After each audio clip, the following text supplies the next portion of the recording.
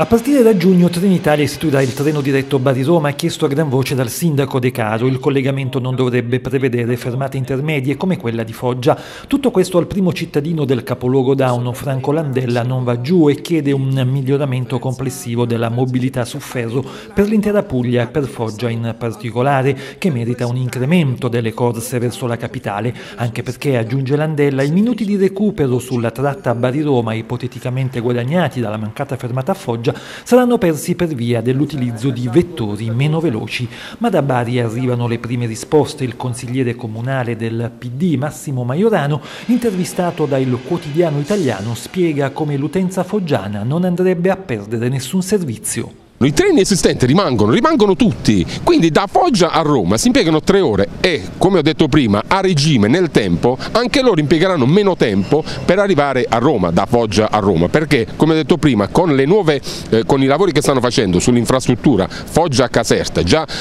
hanno superato Cervaro e Cervaro Bovino, quindi a regime, con la nuova velocizzazione della linea, sicuramente anche lì risparmieranno tempo e nel tempo arriveranno appunto anche loro a 2 ore e mezza più o meno l'arrivo a Roma. Quindi non vedo il motivo per cui... È un caparrismo inutile in questo caso. Stanno osteggiando diciamo una battaglia inutile, perché poi vedi esiste già il treno non stop Roma-Firenze, Roma-Milano e nessuno dice niente. Cioè, non vedo perché solo in Puglia o a Bari succedono queste cose.